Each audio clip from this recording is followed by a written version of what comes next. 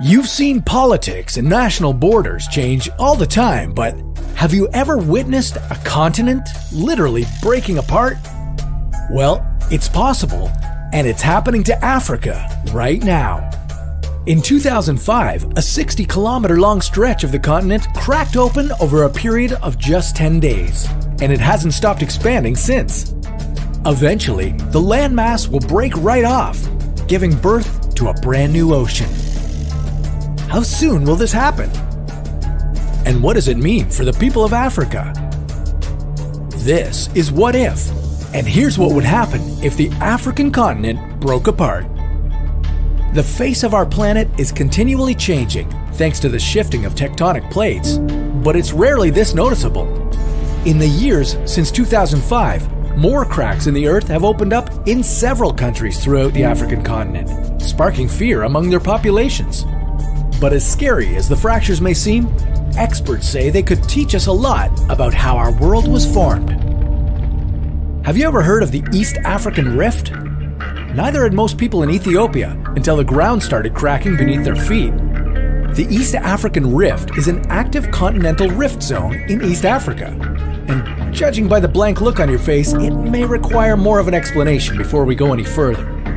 Okay, so the rigid outer layer of the Earth is called the lithosphere, and it's broken up into many tectonic plates. Tectonic plates are basically large slabs of solid rock that move relative to each other at varying speeds. When these plates move apart from each other, they cause fractures to be formed at their boundaries.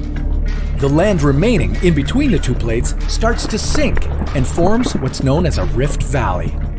This can lead to new boundaries being created between plates.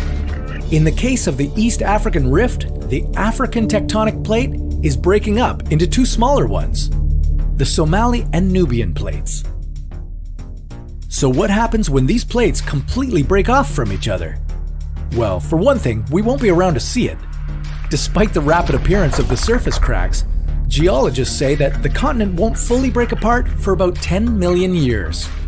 They're currently spreading apart at a rate of 6 to 7 millimeters a year, so don't hold your breath. As the plates continue to pull away from each other, the Rift Valley will sink deeper and deeper, and water from the Red Sea will flood in to create a new ocean. Africa will become a lot smaller as parts of southern Ethiopia and Somalia will drift off to form a new island. What does this mean for all of us in the meantime?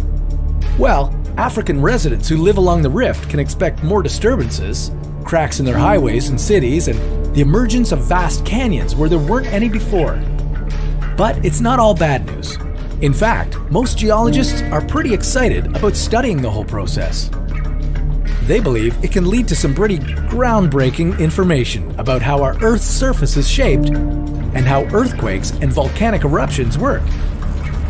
One day, all of our continents will look completely different,